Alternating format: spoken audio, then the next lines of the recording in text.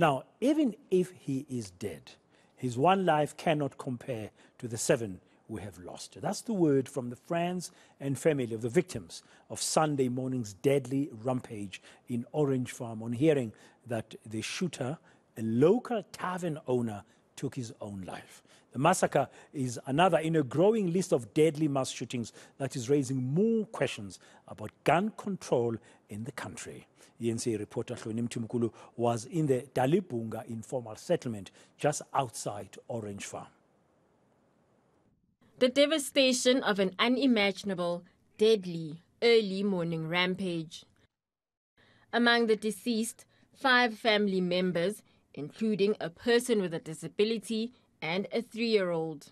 Ulla batho ba lla yo wa ramnya ko a kene a thunya a tsaleka ngwana o monyane le yena mo thuntse mo ngwana wa 3 years a sa tsebe next.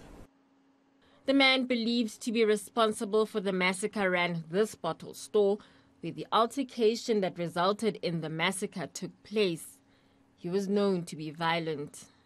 I would casting na last ke tla mo re ke tla o soka cause ke motho ke rata mo tshakela ke thotse ho tla maponisa ha hae so na next tsebe aya hae ke kena mo ke how aus ke bona di van tse ngata ngata di ya are yo di ya ho juju ke re keng o ntseng are motho ha right o motho o rata o qala batho o shapile ngwanyene o mo tavern ka mpama how o mo shapelang are tsebe o lo tsamela lo bula case.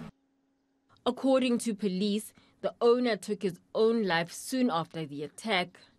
This is called comfort for a family whose quest for justice has now become complicated.